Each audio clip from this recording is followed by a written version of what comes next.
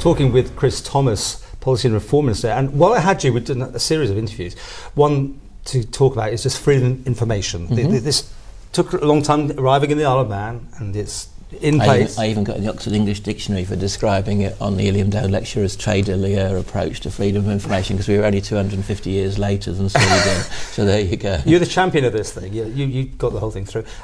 Just an overview, first of all. How do you think it's going and operating? I think it's very, very helpful. I think in the last 12 months or so, the media have used it more and more. We've noticed that. I think at the start there was a worry that certain people weren't quite understanding what they could use it for and couldn't use it for. Well, you had a couple of people that doubt going hell for leather, didn't you? Yeah. Just constantly asking questions. And you mentioned that they can't keep doing that anymore. So yeah, well, the law, the meaning of the law is becoming clearer. Government systems have evolved to deal with people. We've got an information commissioner who oversees us, and in the same way that the information commissioner oversees us for data protection issues, freedom of information decisions are also potentially overviewed by the information commissioner, and that's all very helpful, and that's another office that I've championed in the last few years. So we're moving towards a more mature information commissioner regime. So at the moment it's a person. In the future we'll have legislation to make that person into a statutory body. What changes has it made to people? Sorry, I mean, have there been big things that have come out, game-changing sort of responses? I think so. The biggest change is that I think there's now an acceptance that in the public service that transparency and openness is the best way. So we go about the way that we do our business slightly better because we know what's exempt. Things when we're forming when we're forming debates of things. But for instance, we've talked before about my negotiations with Mr. Plenderleith, and I would start that sort of meeting to make sure he's aware that things might come out subsequently in freedom of information. They won't in those sorts of negotiations, but I just want to make sure that when you enter into the world of politics and budgets and regulatory agreements, you are entering into a world that's covered by freedom of information, and we've all had to adapt our behaviour, and I think the way to deal with it is to have a culture of openness. Well, I mean, I've talked to people and they're really worried that they can't do things now because they know that there's a potential that it'll come up as freedom of information, but before they'd give that contract out quite quietly or whatever. Oh, okay. Well, I mean, but that's what it's there for. That's for the good. That's good. I mean, freedom of information encourages proper record keeping and proper decision making. Data protection is also important, which is another parallel piece of legislation, because it's important that everybody protects people's personal data.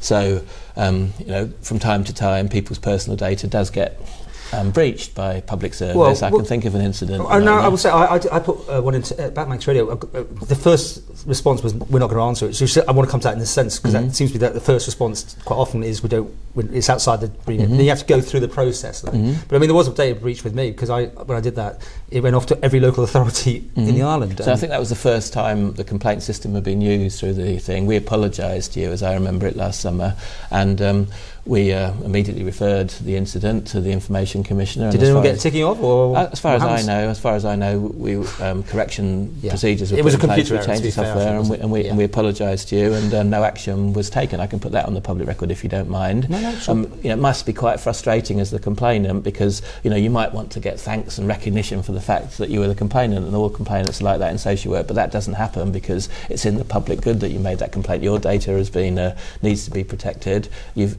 Something went wrong, an apology was given. I mean, do you end up fining yourself for anything? I mean, the government takes money from one department to another because they've breached their data. The law applies equally to you, independent of the nature of the organisation.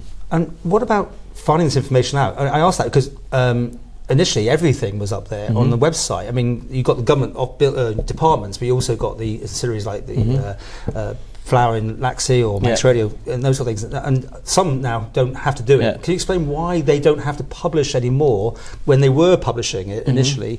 They've gone off the system. It's their choice. So we have a system which now is a searchable database, and it's uploaded automatically because we're trying to be as smart as possible to minimise the use of public revenue. So we have a system that automatically updates, that applies to government itself. But we haven't we gave the chance to some other bodies to be involved, but most of those bodies just chose not to be involved. Does that mean they get duplication because no one can check what's already been asked? So someone could ask. So Max Radio is in a similar position to some of the local authorities now, for instance, and several of the local authorities have very good indexing systems. Oncom Commissioners has all of the freedom of information responses up there on its web page. I think Port Erin does. Manx Radio, as I understand it, has chosen not to. Well, that's a good example, because initially there was a terrible one about their party, wasn't there? That went public, and because it was on the website. Now, if someone asked that same question, or another similar question, it wouldn't necessarily get into public domain, would it? And that's certainly one. Are you worried about that? Certainly one consideration. It's actually a personal request for information, for freedom of information. But the way I see it, it would be better to then make it public. So in government, we've taken that ethos on board, and we have a policy of transparency and openness. So shouldn't everyone do it then?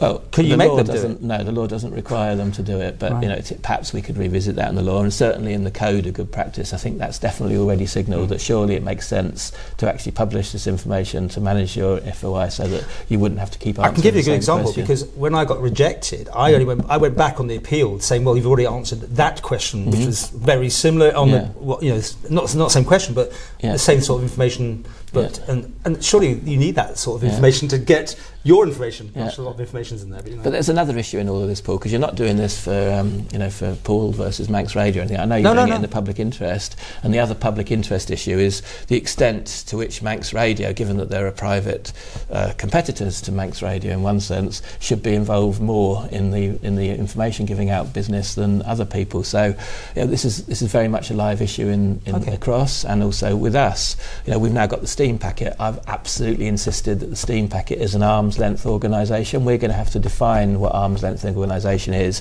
in terms of freedom of information, and the way we'll probably do that is we'll probably have a culture of complete transparency from the Steam packet about what is public information, and then we've got to make up our minds about exactly how it's. But they won't have to publish it either, will they, as it stands, because they're not government.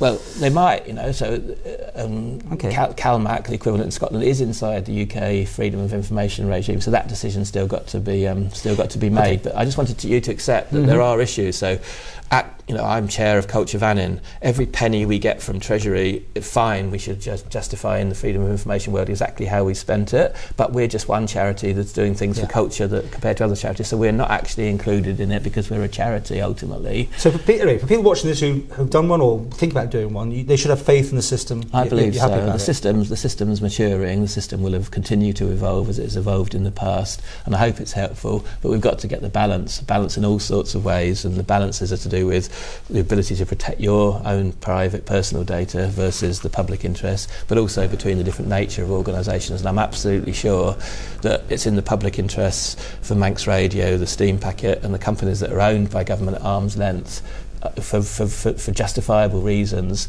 are probably less involved in the regime than when we're actually spending public revenue. So it's quite, Manx Radio gets a public subvention, and it's absolutely clear that what that money is spent on should be in the regime, but that's not necessarily the same as knowing everything that they've done with their commercial income, because then it's... Indeed, well that would obviously clearly not be covered by the thing. Very helpful interview, thank you very much for, because these are really dry subjects, Paul, but it is important that we reflect from time to time on things like information and statistics, and it's just as boring for me to talk with you about them as it is for the listeners. This is our public service sort of thing we do, so thank you very much.